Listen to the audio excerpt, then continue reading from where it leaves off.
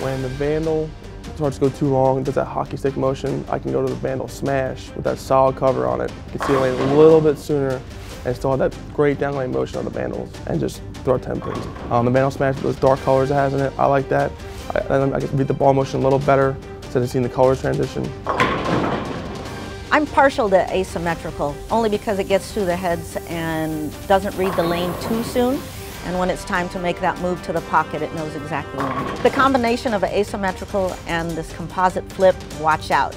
It makes me look like I rev the ball more than I really do.